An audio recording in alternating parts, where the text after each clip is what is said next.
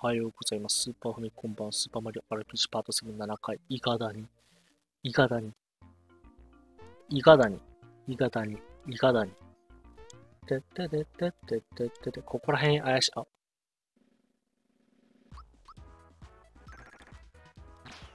殴りでいけんのかな。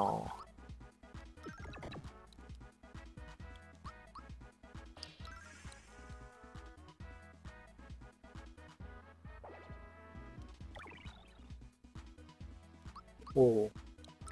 ここは、火とか使った方がいいんやろうけどね、ファイヤーボール。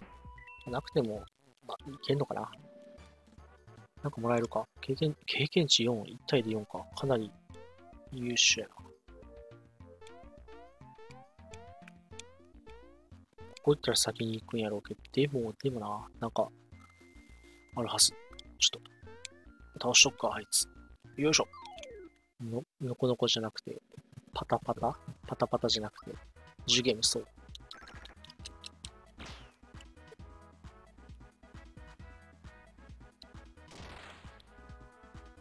電撃。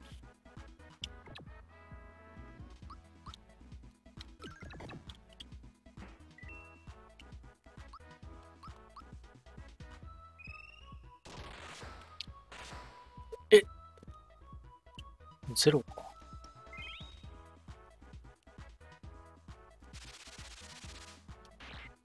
いや普通に強い可能性があるな。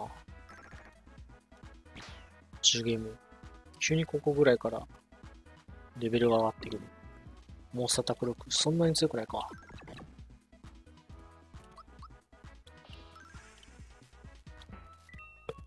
あとは葉っぱだけ。悪臭。葉っぱ、草。ミス。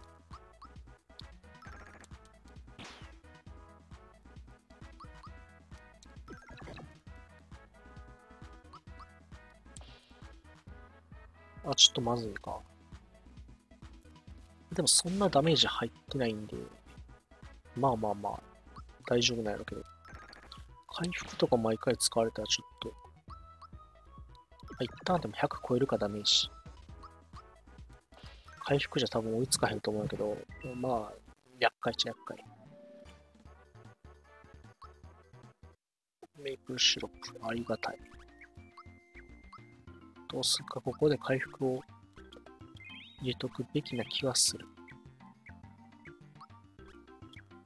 ステータス。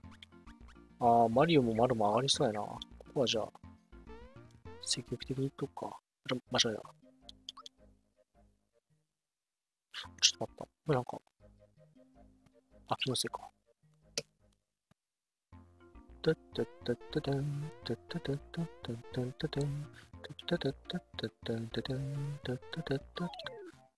の潜ってるやつは何や。どのタイミングでガードかいまいち。かかしの、まずいな。それまずいやつやわ。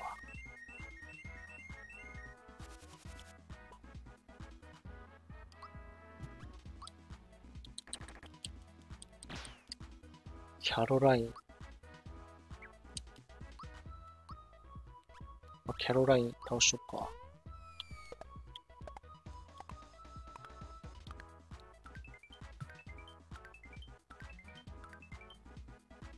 200。え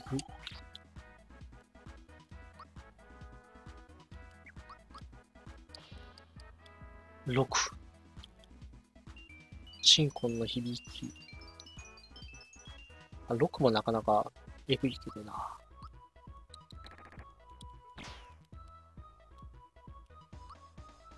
スーパージャンプしかないもんな。スペシャル技しか。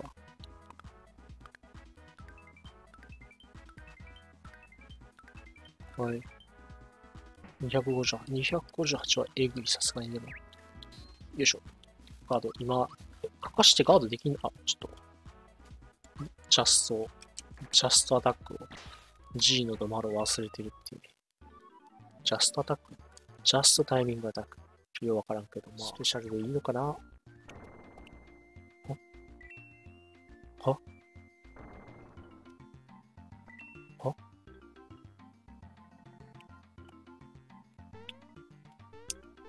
どういうこと？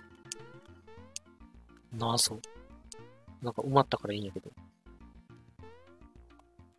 あ、ちょっと待ってよ。わかったぞ。今埋まったところ、埋まったところがありますと。ここジャンプか。あれ？違うか。あ、失礼しました。ブッキータワー。ドゥッテデン、ドゥッテデン。ブッキーとかやつはこんな立派な家が、こんな立派な家があって我が輩はやるらしい。隣には助けを待つピーチ、そして立ち向かってくるマリオ。あの頃に戻りたい。まずい、バレる。元気にしてたか。何言ってるんだ。威張れ。貴様、こんなところになぜピーチは我が輩の下で助けを待っているとしたらきっと今頃泣いておる。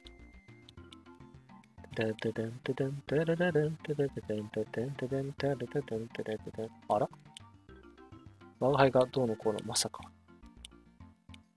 嘘、マリオじゃないの？嘘、マリオじゃないの？マリオ！私はここよ。I'm here, マリオ。おう。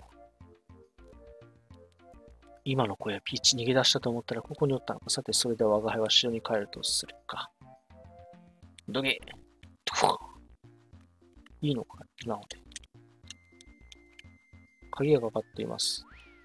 なんだ、まだいたのか、その顔は。わかった。どけ。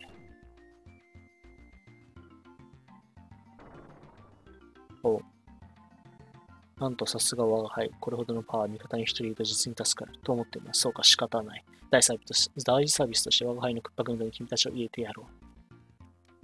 クッパ軍団に入れてもらったことにしておこう。クッパが仲間になりました。クッパが一緒に使えるというのはなかなか不思議な感じだね。仲間の入れ替えは聞かなくて大丈夫です。入れ替えって確か、G のを入れるべきか、クッパを入れるべきか。クッパ使ってみるか。ステータス。ちょっと待った。恐怖の衝撃。クッパってそんな、どうやったかな。いろいろ使ってみるか。渋い。部下一号いらっしゃいます。ブッキー様は結婚の準備のためお会いできます。実践で直していただくかさもなければ力ずくでてっぺんまでお登りくださいか。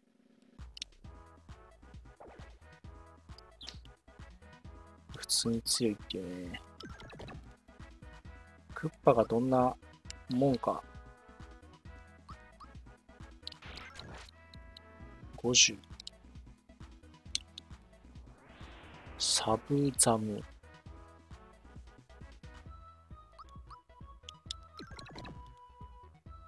もうゴリ押しで、ジャストタイミング、全然、間違えた。かなり効いたな。硬くない？普通に硬いっていう。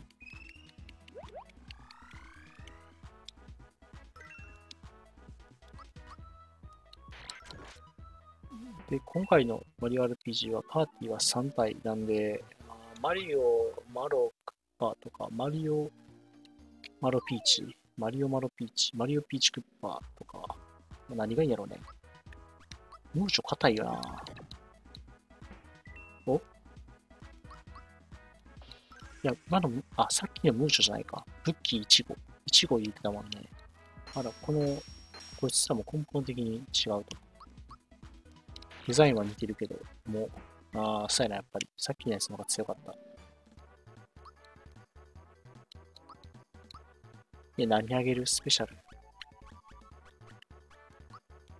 ?HP かな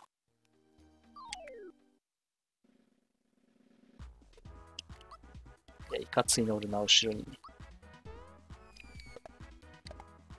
ダウトってこれ、なんか、とんでもない技使ってくるやつか。そうでもないな。火球。電撃撃ってみるか。まあ。クッパの技も、恐怖の衝撃、打ってない。フラワーポイントがなくなってる。いや、後ろの手のやつちょっと、笑顔の手、なかなか、キモさが出てていいな。そんな強くないのかなもしかして。シンバルで48ダメージが入る。48ダメージいけるなら、あんまり強くないかもしれんね。フラワーどうすっかな回復。ちょっとまあ、ブラブラ。ほい。何これ。なんかあると思う。なんかあるはずや。装備、スペシャルアイテム、ハニーシロップ、メイプルシロップ、40回復。まあ40か。1台目武器、2台目武器、3台目武器。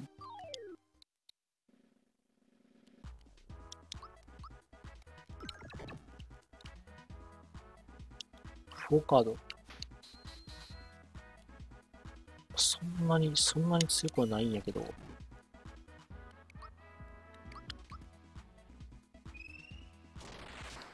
いや、タイミングずれたか。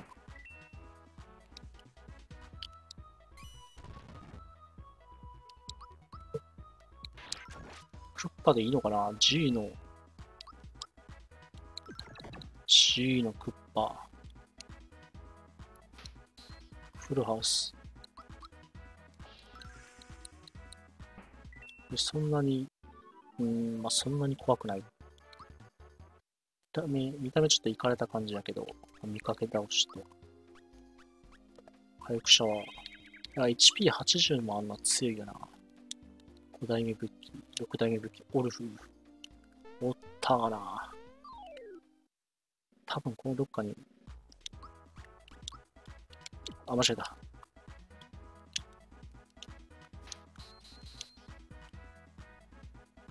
相手早いな。結構な速さ。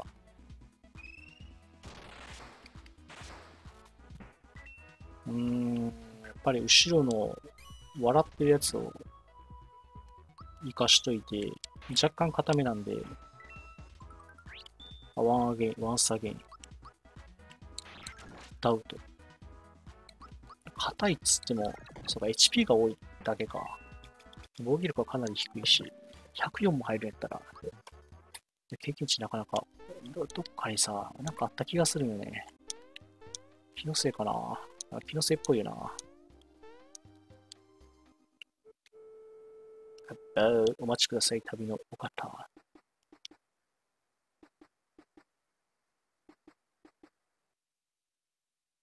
私はブッキー、そしてここはブッキーとはあなたはマリオにそっくりですが、実は先日そうだから思い入れ娘が降ってきて困り果てているのでございます。そういった理由によりおもてなしは不可能に近い。勝手に遊んでいってください。さようなら、旅のお方。でんででんでんででんででんでんででんででんでん。触っていったな。ブッキーさんのお尻を追いかけるような真似を控えていただきます。やっぱ今の方向で合ってたんか。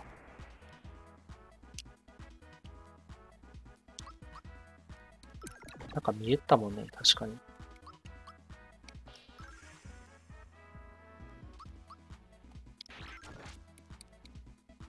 ゴリゴリ殴っていく。それでいいかな。マリオなんか、なんだかんだ気づけば HP が6しかないっていう。ちょっと絶望的やな。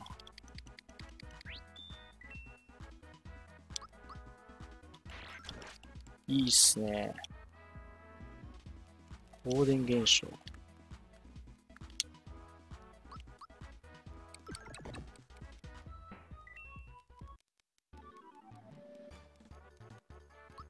経験値1。ちょっと待ってよ。左は多分正しい進路。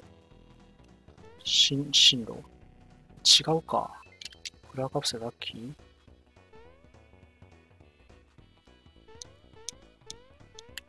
ああれ何もないぞ。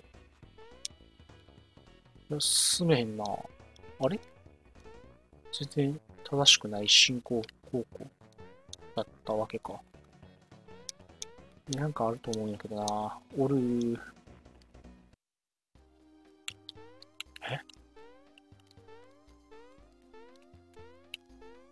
どういうこと？あ。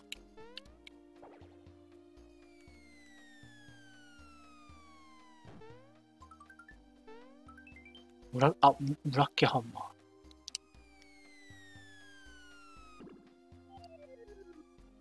ー。おいおいおい。ブラッケハンマーなんか強かった気がするな。20上がるわけない。これまではショップで買うとね、次の装備、ワンランク上がる装備を買うと、毎回10ぐらい上がった。とか10上がってないけど、ブラッケハンマー20。なんで、ブラッケハンマーやばいと。ちょっとお見舞いするか。早速やけどね。ブッキーさんにお見舞いしましょうか。兵法じゃない。なんだっけ、兵法。違う。ボム兵。なんかでもちょっと違うな。腹ボムワンパンマジ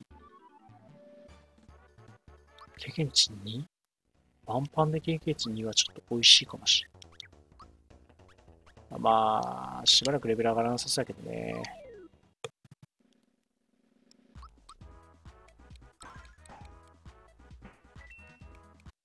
いや、いいっすわ、これ多分。美味しい。まあもうちょっと、2、3匹まとめてできてくれてもいいかなと思ったり。伊賀谷の方角から振動とともにすごい音が聞こえた。はい。で、どういう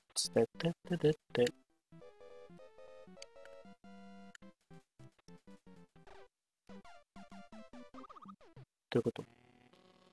ちょっと待った。なんかあるんかな？よくわからへんけど、いや、こんなんあった気がするな。ちょっとまあ、いたずらっつうかなんつうか。あれ、粋な演出。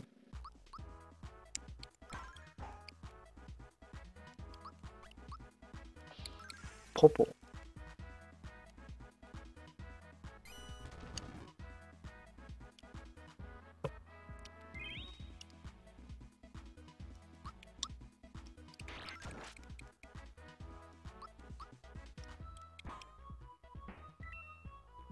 ポポは回復要因みたいな感じなんかな。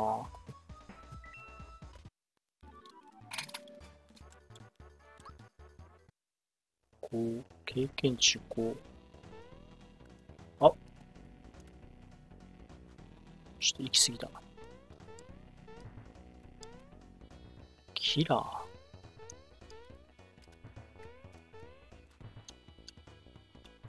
特に何もなく。ん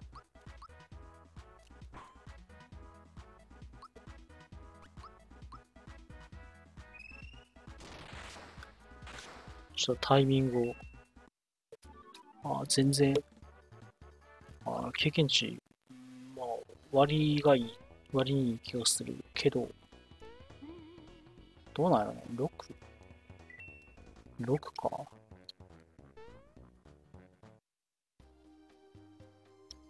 どう見ても鍵が必要。古いご先祖様から順番に挨拶しておけ。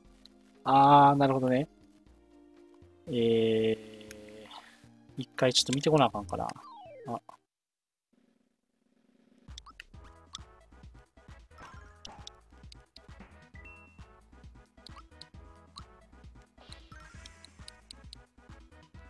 ちょっと一回見に行くか。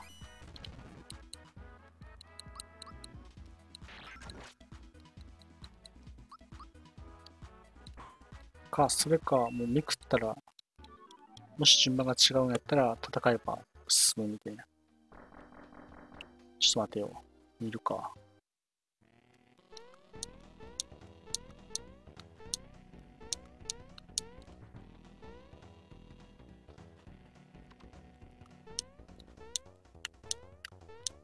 おやべ。カエルコイン。順番に挨拶する。あれはどうなった？一回戻った方がいいかな。なんかあった、しかも。おまけっつうか。まあ、いかんでもええかなっていうのは、鍵、あそこ何がもらえるんやろうね。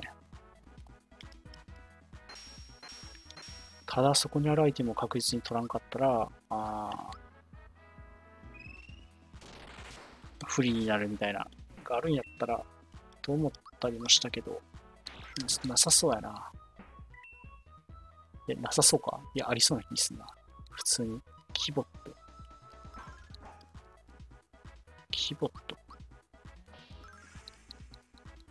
木のロボットか。いいっすね。経験値8コイン15。かなり美味しい。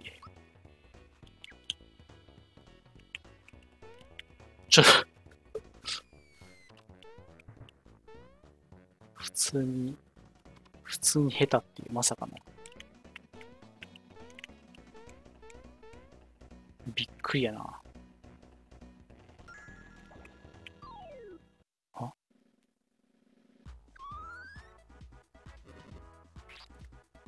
青いバブルボムみたいな感じかな。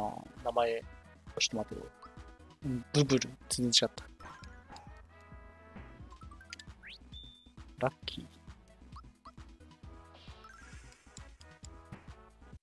ラッキーってなんや。経験値2倍いっとく。いやー、全然わからん。いや、ありがたいんやけど、よくわからへん。全然、でも、暴力やろ。攻撃。地雷ルームか。これか。これ地雷ルーム。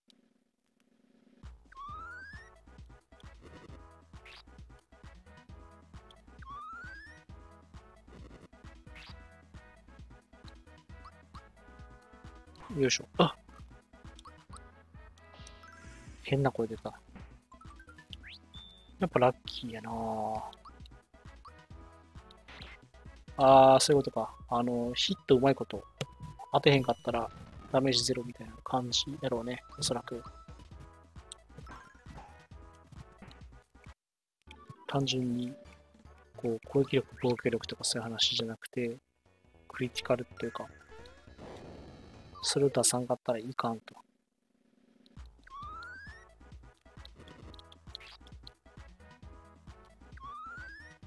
結構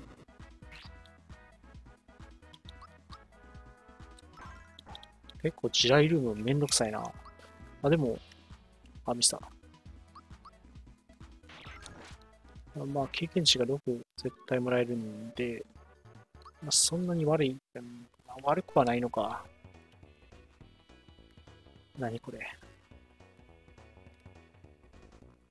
おい。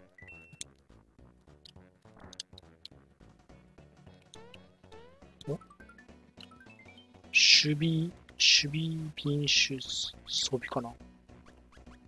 素早さが10。クッパ何使う？ちょっとクッパの武器、爪とかかな。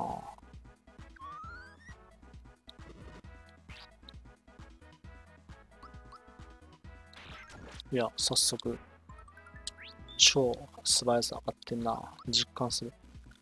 マリオより早いもんな。村じゃねえ、マロ。マロはそもそもそんなに遅くない感じやろうけど。ナイス G の何あげるかな？ HP、攻撃。ワンはこれ避けられへんのかな？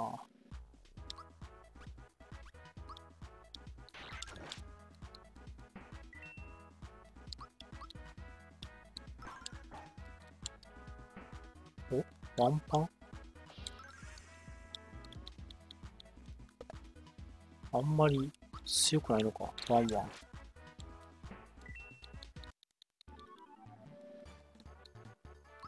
経験値8か。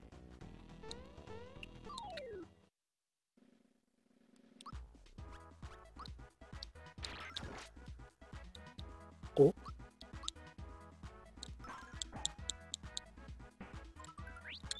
アタックアップ。さっき100何歩出たから一発で倒せたってことか。は ?76。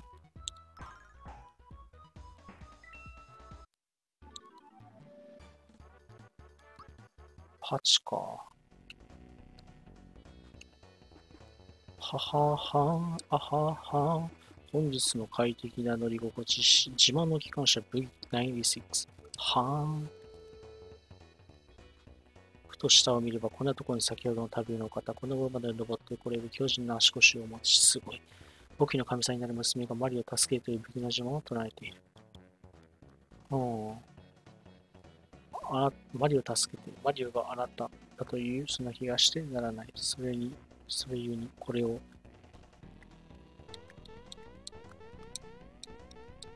特に何もなし。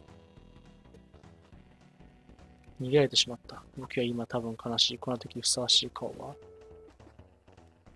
は。思い出した。これ。ちょっとなんか、なんか、絶対ここら辺にあるんよな。かれこれ、何回、何十回、絶対にここにあんのよなって言ってきたけど、多分一回もないっていう。まさかの。いいっすね。レベルとりあえず9。まあ、9なんで、いやー、やろうな。福袋。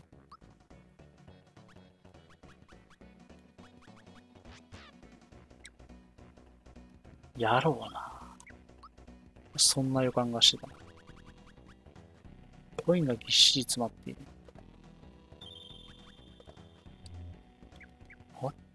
どうすりゃいい？売るんかな？売るってことか。ちょっともう一回セーブしようか。一応ね。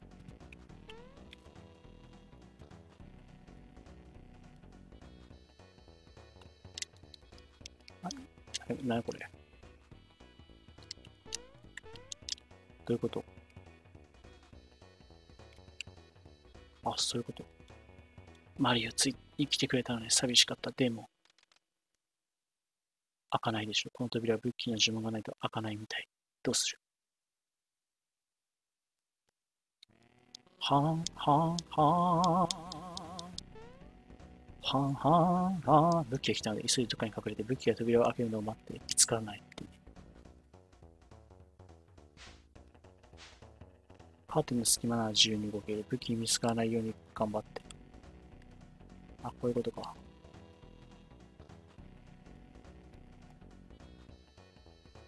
武器様、カブトムシはいいですから。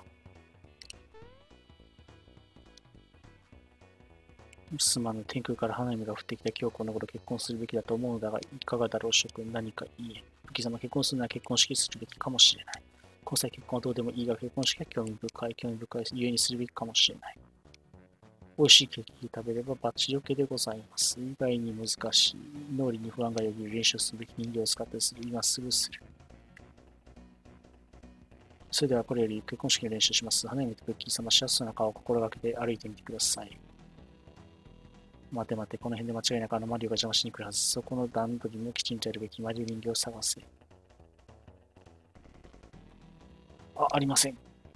ありませんの一言で納得するような食生活は送っておらん。ありませんの質問や食生活は送っておらん。一応、探せ。でででででん。上見て、上見たって。まずいな。よいしょ。ありません。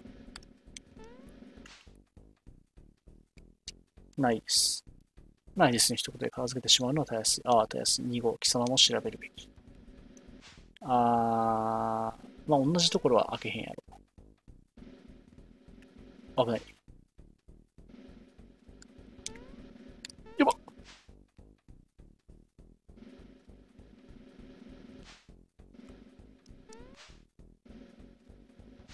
まずいな。ないっすね。サンゴ、てめえも調べるべきだ。まずいな。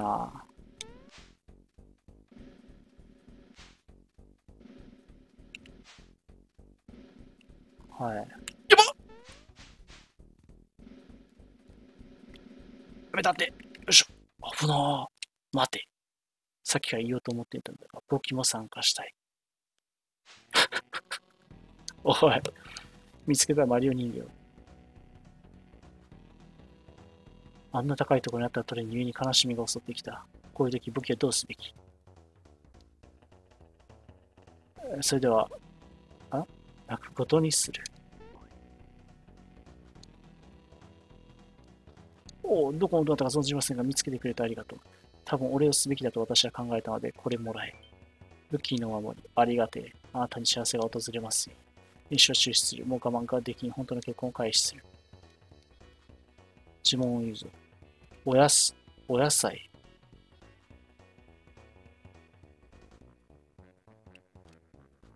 謎。謎やな。普通に呪文言わんでもいけるってまさかな。待ちなよ。クラウンにせっかく来たんだからもっと遊んでいきな。俺たちと一緒にさ。HP みんな低いっていうのまさかの。だいぶ回復を忘れて、俺は。もうちょっと、戦う前とかに回復しときゃよかったなぁと、今更になって。183、悪くない。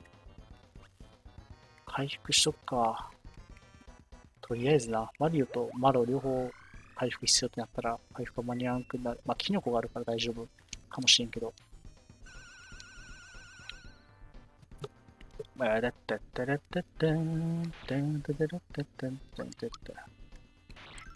あ、兄からやらせてもらおうか。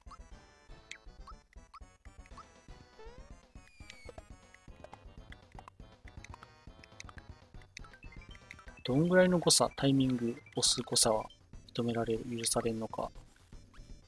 まあ、回復者はマロを使うしかないよね。一人死んだら、まあ、復活ドリンク簡単に使えるっていうか、まあ、手頃な感じなんで、そんなに負担ではないような気がする。そんなに、遅れを取り戻せへんみたいなのはないと思うんやけど、弟叩いた方がいいのかな。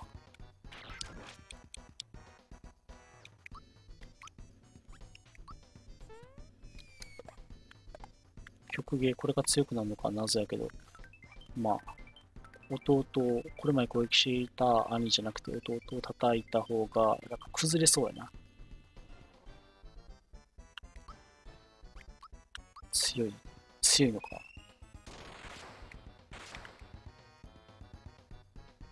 兄ダメージ食らわへんのかな。食らわへん。もしかしたら。やばいな。それまずい、それまずい。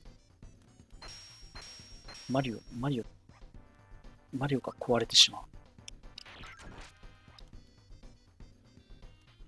ただ、まあいいでしょう。102か。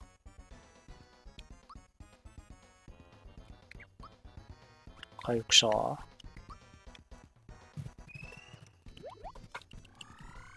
タイミングあんのかな。俺このボタンを押すタイミングがうまくいけば回復量が大幅にアップしますっていうのも。今の何や。弟叩いた方がいいのか。最初兄になってたんやけど、まあ弟狙うか。俺たちの曲芸。またか。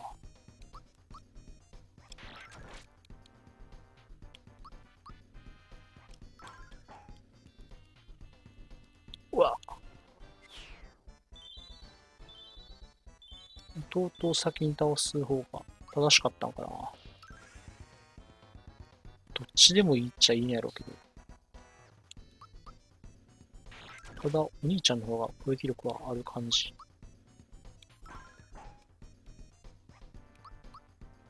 守りもなかなか硬いと。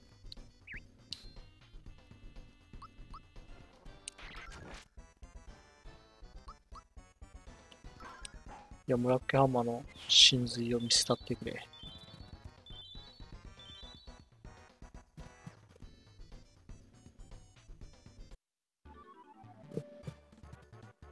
経験値30。やば。なかなかありやな。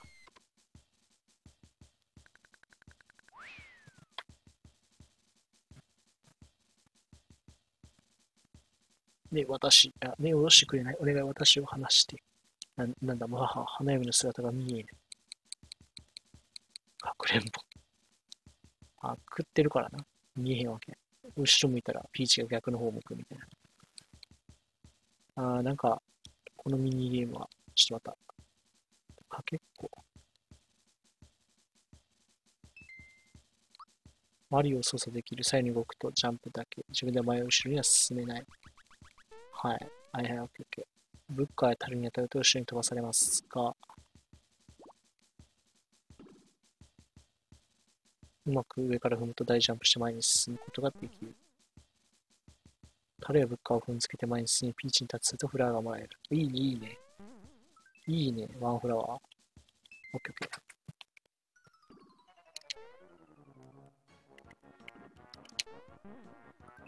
ー。いいね。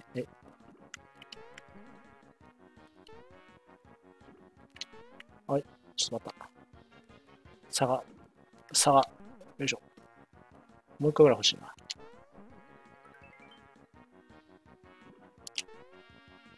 うまいこと。あれ、今はなんや。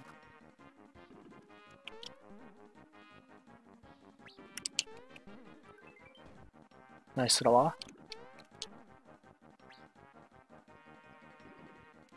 あ、違う。ちょっと待ったって。よいしょ。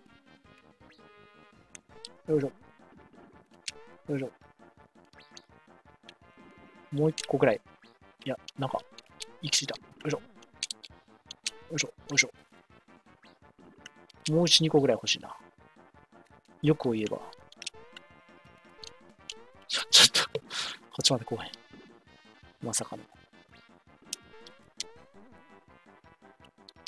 もう一回。くすっとかね。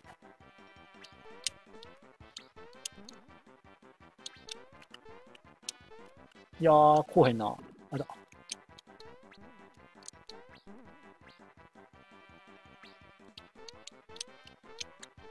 よいしょ。いけ届かへんな。届かへんな。よいしょ。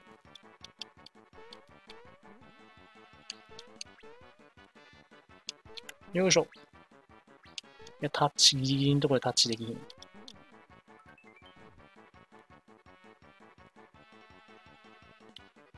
いやー、まあこんな感じか。5、6、4、5、6、フラが4個増えた。だから、FP が4増えたってことかな。まあいいでしょう。ちょっと戻ろう。ブッキー坂。あれ、フラが取りまくれるってことかな。一回いくら払うみたいな話だ。顔を覚える。ベレー、カール。ベレー、カール、海賊。これ何？世紀末か。ベレー、カール、海賊、世紀末、とんがり、現在。ベレーの、ベレーの、ベレーの海、ベレーの海星、とんがり、現在。ベレーの海星、とんがり、現在。これでいこう。いきます。ベレーの海星、とんがり、現在。はい、まず、ベレー、農民、海賊、世紀末、とんがり帽子、で、現在。ベレーの海星、とんがり現在ってことで覚えていただくと。ご先祖ルームの鍵。何がもらえるかはわからんが、なんやこれ。クッパの心が通じ合っていいよ。懐いてる。マリオ。この子が恥ずかしがってる。ちょっと向こう向いてる。ちょっと意味はわからん。聞けばこの子は武器に噛みついて閉じ込められたらしい。そこで我が輩と一緒に暴れたいそうだ。はーん。ワンワン。あ、装備ね。タンタンタタンタタンタン。いや、なんか、やばい。銃か。武器の守りたら、ありがたい反面ちょっと見よう。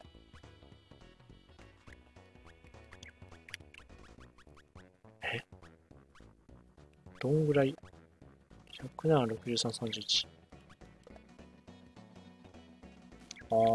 結構上がるな、全ステータス。全スコア。そうやけど、まあ、そんなに、状態異常を防ぐバッジと比べてどっちがいいかっていうと、まあ、難しいとこではある気が。どうなんやろね。の、でんででんででんでんででんででん。タイミングがわからん。まあ、ここら辺の花ボム、ハグボム、ボム兵と、まあ、要はボム兵よね。ボム兵とスーパーファイヤー、イットグ特殊、魔法攻撃。タイミングを覚えなあかんので、ちょっと戦闘を増やしていきたい。ここで戦いないんやけど、次のところでね、経験値多分多めにもらえたりすんじゃなかろうか。ということで、タンタタンタンタンタンタタンタンと、ブッキー坂もう一回フラワーもらいたいですね、これ。マリオさん、ここはブッキー坂って言いました。普段タラが転がっているだけの何もないとこ。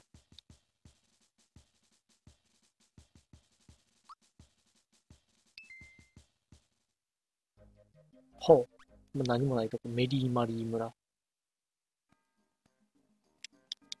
メリーマリー村へようこそ。この村の自慢は美しい結婚式場と素晴らしいスイートのあるホテル。ひげも桜を装束。確か式場の方向へということで、とりあえず、タンタンタン。ホテルサービス特に評判。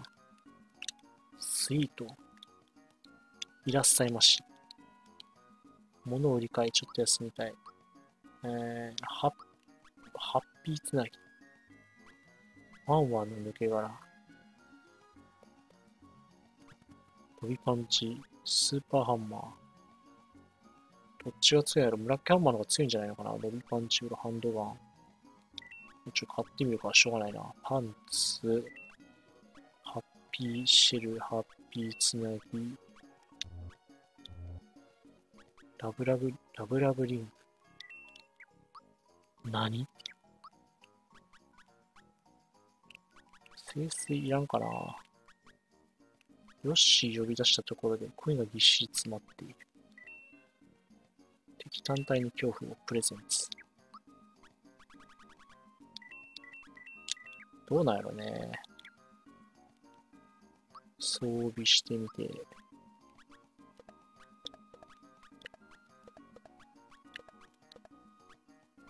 ラブラブパワー。ラブラブパワー。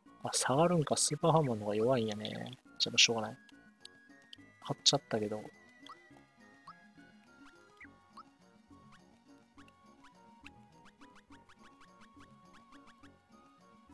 リフレッシュジュース。ハニーシロップ。ちょっと、アイテムを持つスペース。何がいいかな。アイテムをとっさにね、突然箱を叩いちゃって、開いちゃったらっていうのがあるんで、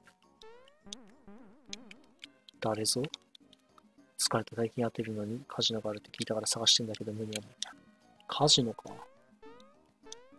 おつ。一つ。いらっしゃいまし。影がかかっています。スイートか。スイート止まった方がいいのかな。まあ、そんなこんな時間いいくらいなんで、今日はこの辺でありがとうございました。お疲れ様でした。次は、エリーマリー村で、ブッキー戦うんかな。